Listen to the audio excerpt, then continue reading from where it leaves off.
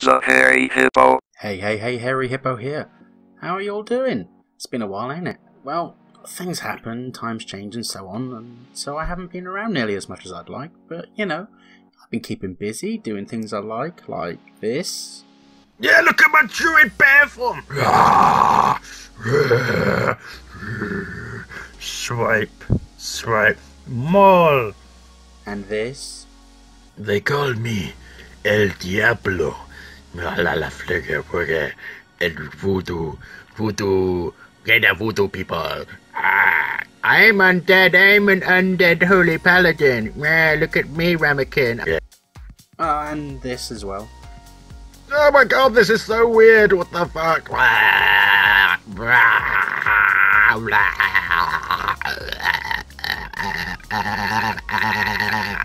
Meow! Wait, wrong animal. Shit. So yeah, busy. Anyway, should we just crack on with the show now? I think so. So as you can see, I'm sitting on a nice sofa in Dalaran. But this sofa is in the Alliance era, and I'm a sexy belf.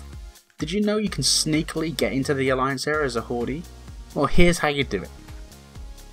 Here I am outside the entranceway with those smelly dog things in my way, and so what I'll do is just fly up to the left here, and then just swoop in under the back archway and land on the magnificent boobs of this ugly ass statue. And I'm safe. So much so that when I accidentally fall off like so, I only get attacked by one NPC, which I think is like their battle master. But I've got free reign within the Alliance only section of Dalaran. I think it bugs it, I guess. I don't know if it's game breaking, but sod it, why not? But isn't this funky or what? I love it. I mean, hold on. Can I say funky or has that gone out of date now? I mean, it's totally rad, man. Totally rad. Yeah, I think that's much better. We'll stick with that. Next one is just a bit of a quirky one. So my apologies for this character's outfit. I just started to level him and I look like a foobarred unicorn man hybrid thing. Anyway, we're at Zerwing Repose, well, Azerwing, whichever way you want to go about it. And here's some fighting going on here, and here's Khadgar doing... What the hell is he doing? Well, to me, it kind of looks like a cross between playing baseball in one of those stereotypical American cage thingies. Oh wow, I'm so good with words today. Or he's doing an Adam Sandler impression of Happy Gilmore with, you know, the hockey stick thing. Yeah, either way, he bloody sucks. Just shake my fist angrily at Khadgar. He's just so bloody weird. And like a dad, I guess. I don't know. But he's just so weird. Don't like him. Alrighty, welcome to Val Shiraz. In Dreadroot, to be more precise. I don't know why I'm talking like that. Sorry, I can't do it. No, that's it. Let's go back to normal voice. This is the area we run around to try and find Malfurion because he got bitch slapped by Xavius. You know, that moment it's like, oh my god, Malfurion, what are you doing? And Xavius is like, well, it's mine now. And now find him in a random area. I digress. We go into this little house with no door because no elven building had a door. I mean, I guess it's too difficult to invent, I guess. And there's a page on the floor. So you click it and it says, oh no, oh mush, oh no, oh mush, over and over and over again. It's a bit weird if you ask me. But if we go over to the left here, there's another page and it says a hell of a lot more. Just blah, blah, blah, blah, blah, blah, blah, blah. Bit still garbled bollocks to me nonetheless. So it turns out, if you do a bit of Googling, as one does, it actually is Elvish, which, as you may be aware, each race has its own language that it can speak and players can use it. So if you're a Night Elf, you'll be able to read the following passage and it says this. If I am a rose, then I have a thorn. But if I have a thorn, then I am not pure. If I am not pure, then I am not worthy. If I am not worthy, I will suffer. And if I will suffer, then I will make those that are also not worthy suffer and suffer and suffer and suffer. Cheerful. So I don't know who wrote it, but it's a bit odd. So I thought I'd bring it to you lot, because, you know, you'll tell me these things. So let me know in the comment section below if you've got theories of what it's actually about. I mean, and there's probably some psychological thing, but even who wrote it, that would be great to know. Okay, so this one's great, and I love this. This is probably one of the first things I found in Legion that I really liked and inspired me to do this video. So we're at Deliverance Point on the Broken Shore, where we all tend to quest reluctantly because we want the Apexis 2.0 to get the shinies, so let's go down this walkway and take a look around.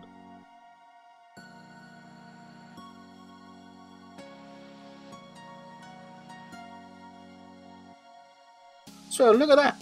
It's a lovely pond where people are doing random things and doing stuff depending on what your class order hall is. As an archer, there's archery. As a death knight, you're doing weird things around the corners. Anyway, well, it doesn't matter. But isn't it lovely? Isn't it great? I mean, bless it. It even has turtles wandering around and swimming. Except for that one. You see it? In the middle? Shit, do you think it's dead? Let's go take a look. Damn it, this pond's deeper than I thought. I mean, what is that? That's an ogre.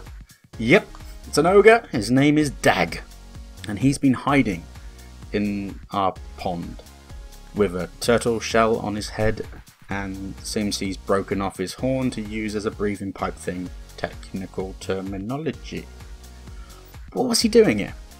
Well, nothing so much now, but for people who used to play during the WOD days, you might remember him as you used to have to go around the various zones to try and find him, and he'd become a garrison follower. And he's an ogre rogue. Ogre rogue. Ogre rogue? Ogre rogue. Ogre rogue. Ogre rogue. Yeah, they exist. Moving on. Alright, it's the last bit now, peeps. We got this. We got this. We can do this, alright? We're almost there. Welcome to Val'Sharah, and once again, and more importantly, welcome to Bradenbrook, or Bradenbrook again, however way you wish to pronounce it. This false English village of doom filled with Dick Van Dyke voice acting. I digress once more. Anyway, we'll be heading to that house in the distance for a sneaky little treat, see it? So once we get here, we fight off the random trash that you accidentally pulled because you were too busy pressing buttons on your recording software to notice them. Oops. Once that's done, you run inside the building and up the stairs. Be wary, the fire does do damage to you. Not so much, but it's still like, hot. So go around the corner and you'll go and find this little doggy by the name of Grumpy. Simply click him to accept his quest and he'll become a battle pet for you. Simple as that. So let's go and have a look at him, shall we? So here's Grumpy, with his flappy cheeks of doom, which will no doubt be salivated up to the max. But he's a cute fellow. And I think he's great. He's a lovely little chap that not many people actually notice is up there. Anyway, I mean, that about does it from me today, I think. Yeah, we're done for today. So I hope you enjoyed, and if you did, be sure to do the usual like, subscribe, you do hookies, and I'll be back at some point when I find more intriguing things that I thought were worth a look at. Or if I run out of internet and think, I'll just use some old content and chop it up and make another video, and when I get back into internet, I'll just chuck it back up then. Either way, until then, bye-bye people. Bye-bye, bye-bye, bye-bye, bye-bye, bye-bye, bye-bye, bye.